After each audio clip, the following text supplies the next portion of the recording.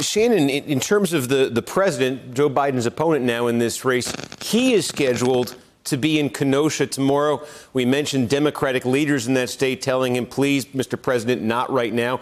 By all accounts, that's going forward. What can we expect there tomorrow from the president?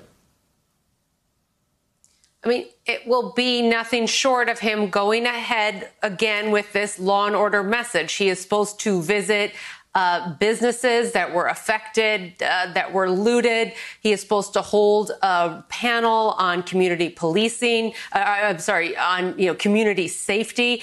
One thing that we are not anticipating from him is meeting with Jacob Blake's family, and we're not anticipating any talk about this broader issue of police shooting unarmed black men, which is the issue that is behind all these protests that over and over and over again the president chooses not to talk to. So he has made it very clear he is on the side of the, quote unquote, vigilantes or protesters, whatever you want to call the sort of counter demonstrators that are coming in to these cities now, many times armed, that have been exacerbating a lot of these clashes. He was very clear today in his remarks. He is on their side. He is not on the side of the protesters. And he is going to Kenosha to talk about safety and, quote, law and order, and not this issue of criminal justice reform, racism, violence against, black individuals that we have seen over and over again by the police.